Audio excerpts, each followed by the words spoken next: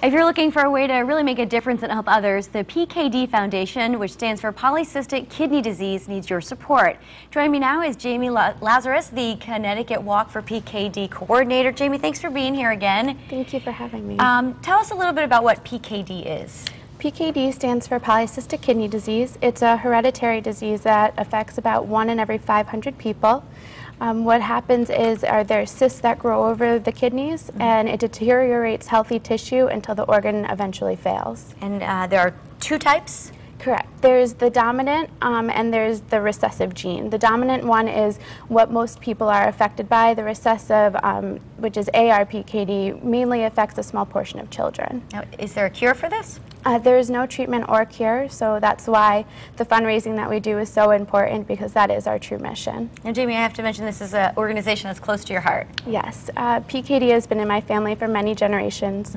I lost, my grandfather, great-grandfather, great-uncle. My cousin has it, my aunt has it.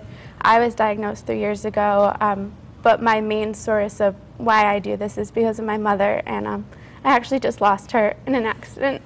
Oh, Jamie, I'm sorry you're going through this, but it's great that you're here right now. We're raising awareness. We're going to get the word out, and people can help and support. I know that you have a walk coming up, and you need people to come out, right? Yeah, this will be the 4th walk that I coordinate, but this one is very much unlike any other.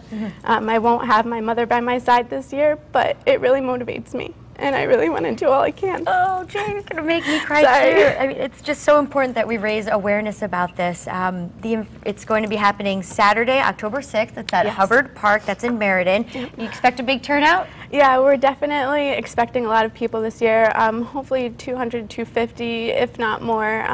I've heard a lot of great response from people. People are really motivated this year. So. And there's also a concert that's going to be happening? Yes.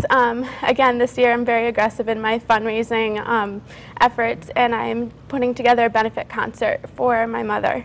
That's going to be held September 7th at Black Bear Saloon right here in New Haven. Oh, that'll be fun, right? Yeah, so I'm very excited for it. Tickets are now on sale for $10, and all ticket sales go directly towards the walk. And where do we get tickets one more time? You can either go to www.blackbearnh.com, which is Black Bear's website, or you can stop by the store. We do have them. All right, Jamie, you're doing a great thing. I know your mom's looking down. She's very proud of you. Thank you. And we'll help get this message out. Thank you. All right, more info, of course, on WTNH.com. Again, it's right there on your screen on Saturday, October 6th. Stay with us.